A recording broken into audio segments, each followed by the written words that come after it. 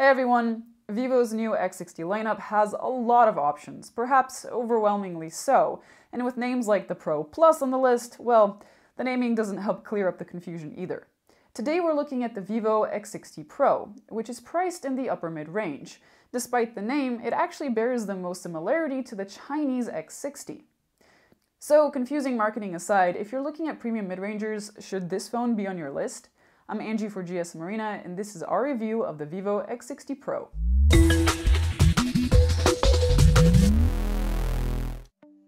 It's clear that the Vivo X60 Pro is a high-end phone from the moment that you take it out of the box. It's an elegant device with curved display edges, a very thin aluminum frame, and Gorilla Glass 6 on the front and back. It's light and comfortable in the hand, and the buttons are nice and clicky, though we do wish that they were a bit wider. The back has a frosty-looking finish that keeps fingerprints at bay, but it's also incredibly slippery.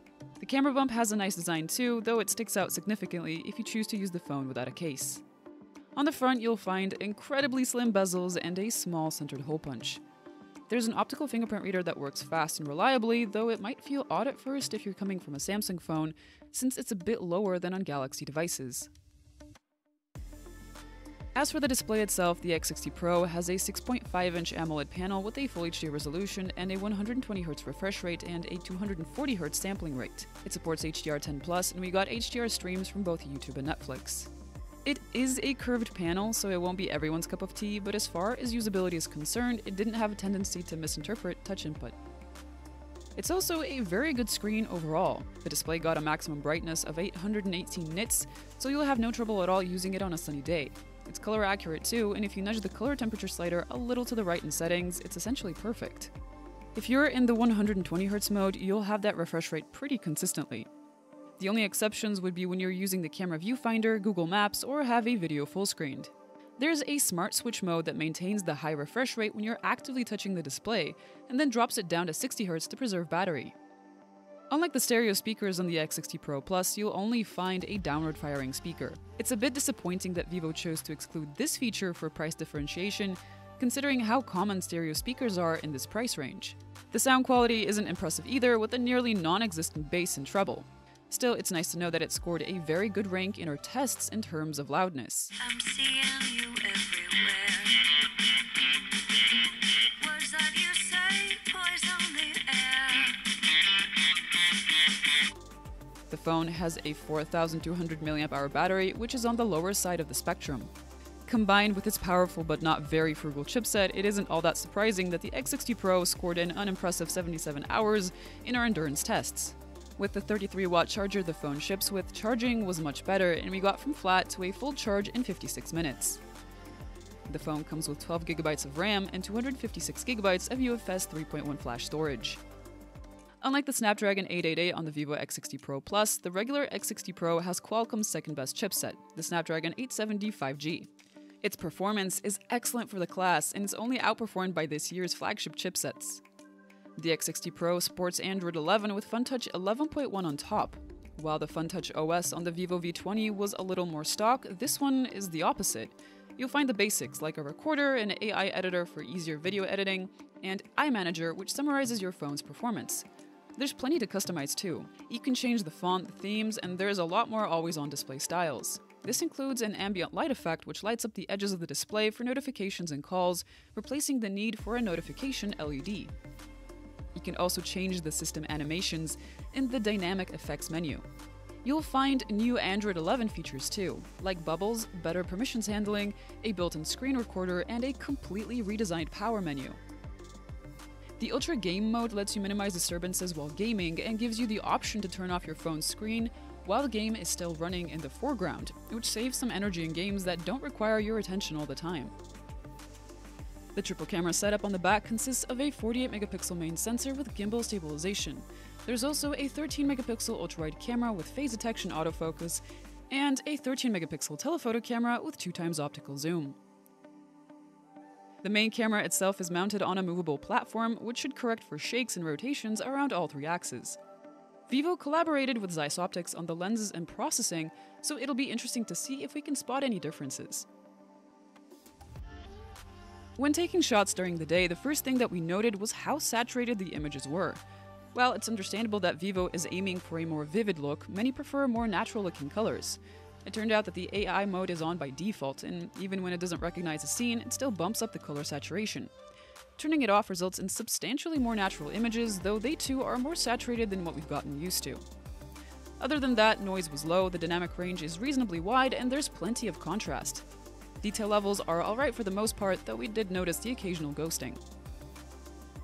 If you choose to capture shots at the full 48 megapixel resolution, you'll notice more noise and less saturation, but no meaningful increase in detail.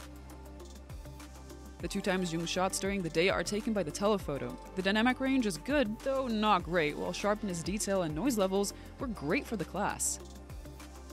This is one of the better ultrawides you'll find in the upper mid-range. There's practically no noise, sharpness is excellent, dynamic range is wide, and colors have the same processing as on the other cameras. Thanks to the autofocus, you can get right up to your subject and use it to take really impressive macro shots too.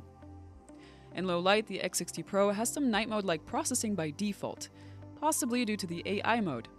Images look good with excellent detail, minimal noise, and a wide dynamic range. Colors are still a little too saturated for our taste, but is better than having a loss in saturation. While switching night mode on does make a difference, it's a subtle one. The exposure is brighter and images have a little extra pop. We also found there to be less noise. If you choose to zoom in, the Vivo will use the main camera for some of the shots. Ones taken with a telephoto are a bit sharper, but generally all of them had good dynamic range and vivid color rendition. With night mode on, the differences are minor, and we mainly noticed a boost in the shadows. There's less sharpness in some photos, so if your scene is better lit, you might get nicer results with the regular photo mode. The ultra-wide camera is also commendable in the dark, doing much better than much of its competition. It can't quite match the main camera's dynamic range, but you'll generally get good results. Switch the night mode on, and you won't see much of a difference, and some shots actually look softer, so you should just stick to the regular photo mode for most shots. The X60 Pro can capture portraits with either 1x zoom or 2x zoom using the main or tele cameras. Wider shots have a grittier look, though they generally have the same level of detail. Subject detection was usually good, though it wasn't perfect. We generally recommend that you take several shots and choose one for best results. Dynamic range is excellent and colors were generally good. Thanks to the collaboration with Zeiss, there's also an option to recreate Zeiss's swirly bokeh, though it works better on some backgrounds than on others. The 32 megapixel camera on the front captures shots with balanced lighting, wide dynamic range, and excellent detail and good light. There's alright detail in high contrast scenes where HDR takes a toll. Colors are a little muted, especially in comparison to the saturated output of the rear cameras. Selfie portraits were less reliable. Half the time we saw a blur effect in the viewfinder only to get a regular selfie shot. And then, when we did get them, the subject detection wasn't always great around clothes. The X60 Pro records video at up to 4K at 60 FPS with the main camera or Full HD at 30 FPS with the ultra-wide. 4K footage itself was crisp and detailed with little noise. In contrast to photos, the videos are low in saturation and have limited dynamic range. The same holds true for all resolutions and from all three cameras.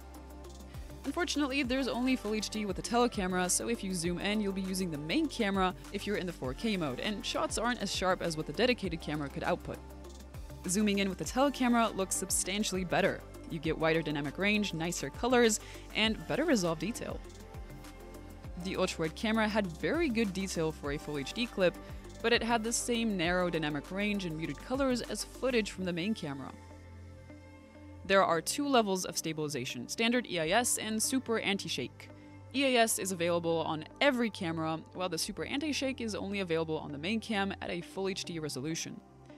In both modes, you get to take advantage of the gimbal, and the result is that the standard stabilization will get you exceptionally stable footage. On the other hand, the supposedly superior super anti-shake footage wasn't particularly impressive, and there was quite a bit of wobble in walking footage. Actually, where the stabilization was most impressive was with zoomed footage. It's easily some of the most stable 2x zoom footage we've ever captured. The Vivo X60 Pro is a really good phone, but it faces some stiff competition, most notably from the OnePlus 9 and the Vivo X60. Its sibling is actually priced 20% cheaper, and it's almost the same aside from a flat display and no gimbal stabilization. The OnePlus 9, on the other hand, has a more powerful chipset, a bigger battery, and a larger ultra-wide sensor. That said, aside from the unimpressive speaker and battery life, The Vivo X60 Pro does a lot of things right.